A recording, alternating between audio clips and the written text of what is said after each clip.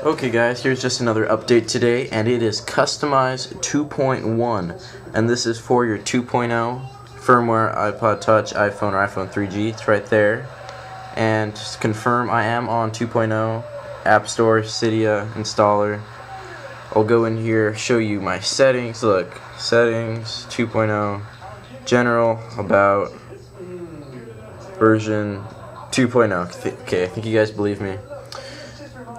Right now my internet is down, so it is not working. Customize. I can't load the theme. Downloader, so I can't show you guys.